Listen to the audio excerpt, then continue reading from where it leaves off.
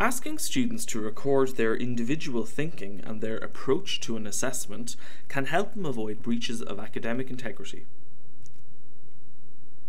By including elements that require students to reflect on their assessment to show their thinking or individual approach to an assessment, it increases their sense of ownership.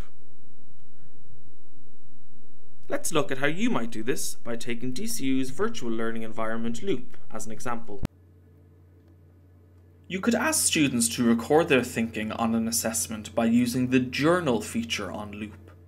You could require them to do this at the point of submission of the assessment, or what would be more useful would be to treat it as a formative exercise, to ask them to record their individual thinking before or in the middle of preparing their assessment, so that you can offer feedback.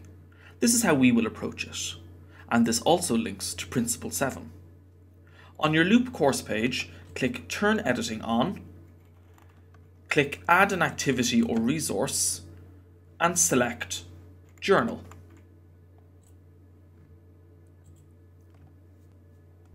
Put the title of the exercise in the name field and then enter a question or prompt for the student to respond to in the Journal question field.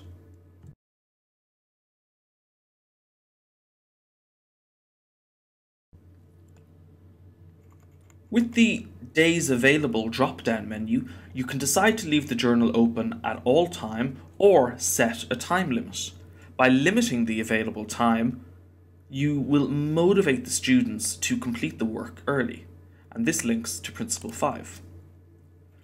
You could also choose to grade the students' entries, perhaps by using a scale, such as unsatisfactory, satisfactory, outstanding, or you could use no grade at all and just use this exercise in a purely formative manner.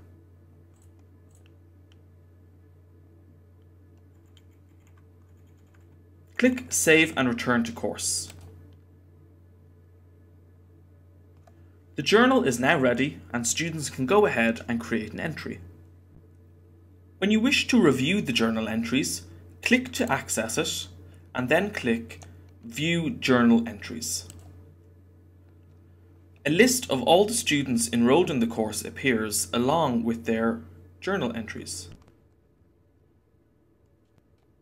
Under each entry, there is an option to award a grade if you have chosen to enable the grading.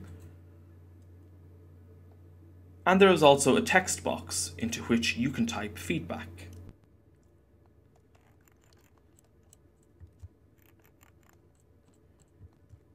After entering feedback, scroll to the end of the page and click Save all my feedback. Students will now be able to go back in themselves and view the entry that they submitted alongside the grade that you awarded and the feedback that you provided.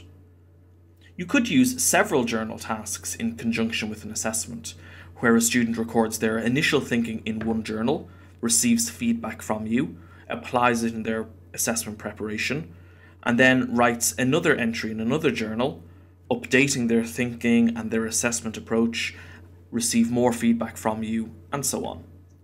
In this way, students will be motivated to complete the work themselves by being able to demonstrate how their thinking is unfolding, and they'll feel more engaged with the assessment task as a result.